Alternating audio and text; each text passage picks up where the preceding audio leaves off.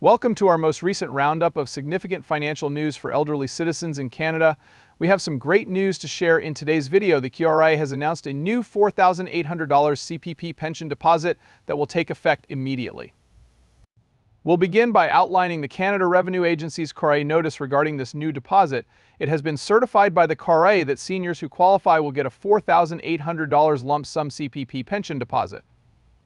The goal of this program is to give seniors more financial support so they can better manage their spending. We'll provide you all the information you require to comprehend the implications of this for you or your loved ones. This new CPP pension deposit is available to whom? We'll go over who is eligible and when your bank account will receive the deposit. Seniors must be receiving CPP payments and fulfill specific requirements as determined by the CRA in order to be eligible. We'll break down these requirements into easy-to-understand explanations so you can decide if you qualify. We'll also go over the deposit schedule, including when you should start looking for the money in your bank account. Find out how seniors in Canada might improve their financial situation with an additional $4,800. This deposit can significantly improve your quality of life, help with unforeseen needs, and pay regular expenses like groceries and utilities. We'll go over the different applications for this money and how it can help many seniors by acting as a financial safety net. We'll walk you through how to see if your account has received the deposit. Find out how to check your bank statement online or in person at your neighborhood bank location. We'll outline what to do if the deposit isn't there when you expect it, along with who to call for assistance and how to make sure there aren't any problems getting your money. A unique $4,801 time top-up payment is being deposited by the federal government directly into the accounts of CPP participants nationwide as of right now. This large infusion of cash might have a big impact on retirees who are having a hard time keeping up with the rising cost of living.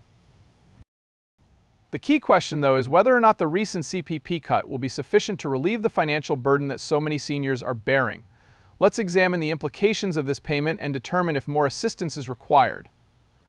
The $4,800 CPP deposit that the Canadian government is introducing as a first significant quantities of money have never been added straight to senior CPP benefits. With inflation reaching a 40-year high, pensioners on fixed incomes are facing extreme financial strain due to the skyrocketing cost of necessities like food, housing, and healthcare. According to the federal government, the $24 billion CPP top-up is intended to assist low and moderate-income seniors who are experiencing sharp price increases for essentials.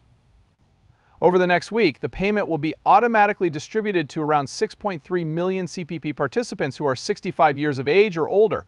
So what is the real extent to which the average senior may spend $4,800? To put this into perspective, take a look at the most recent Statistics Canada statistics, which indicates that consumer inflation is now hovering about 7% yearly. Some expenses have increased even more for seniors.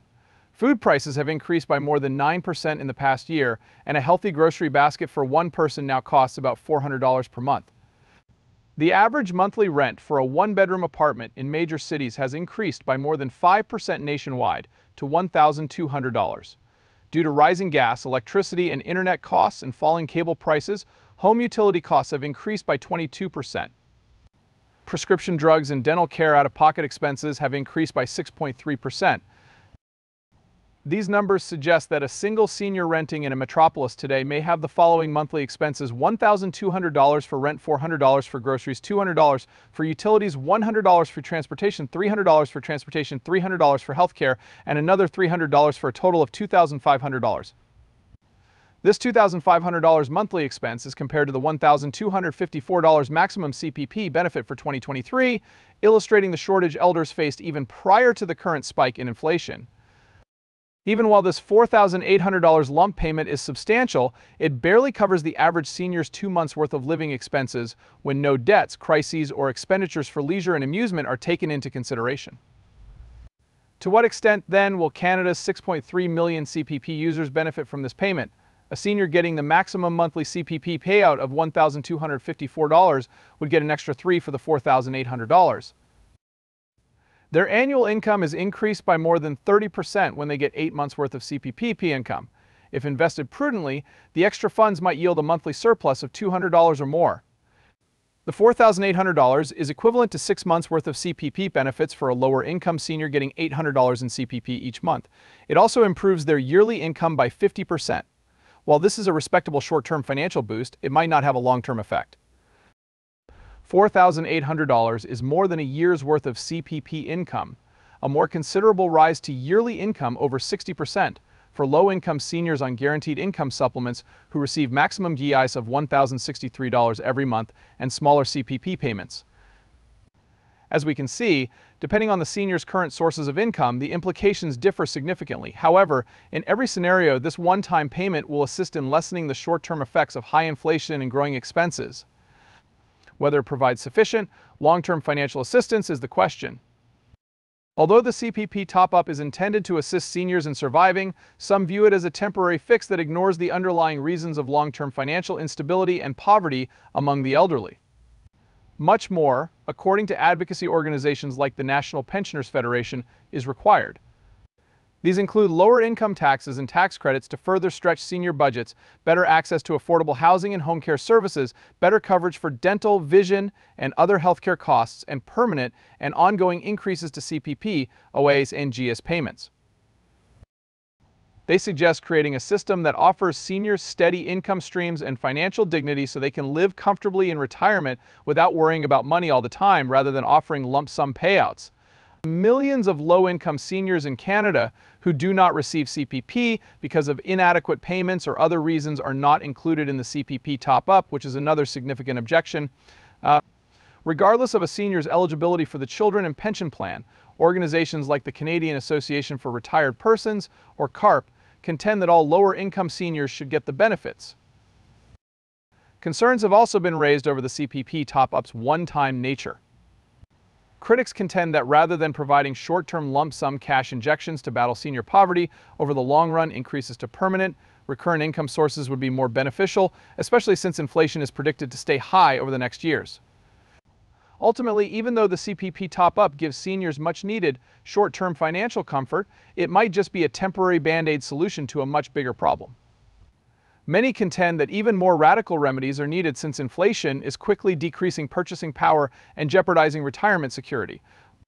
Increasing the CPP contribution rates to create a larger investment fund, expanding affordable housing initiatives, expanding rent subsidy programs for seniors, lowering qualifying thresholds for low-income benefits like GIs, implementing national universal pharmacare and dental care coverage, and offering more tax credits, deductions, or rebates are some potential policy changes and reforms that could be helpful. Naturally, putting any of these more extensive reforms into action would come with hefty costs in the billions or trillions of dollars, which the government might not be willing to incur. Meanwhile, seniors in Canada should anticipate ongoing short-term assistance and cash top-ups intended to help them weather the country's harsh inflation wave and skyrocketing living expenses. However, there is still work to be done and more drastic measures must be taken before retirees may truly enjoy financial security and dignity in the long run. Therefore, even while today's significant $4,800 CPP cash cut will surely give millions of Canadian seniors much-needed short-term respite, it's only the beginning of what may turn out to be a much broader battle over the state of retirement and senior financial well-being in an uncertain economic climate. What it means to age comfortably in the next years may very well be redefined by how Canadian seniors negotiate this difficult terrain. It will take time to determine whether more significant reforms to safeguard retirement security are imminent, or if the CPP payment received today is insignificant in comparison to what is actually required.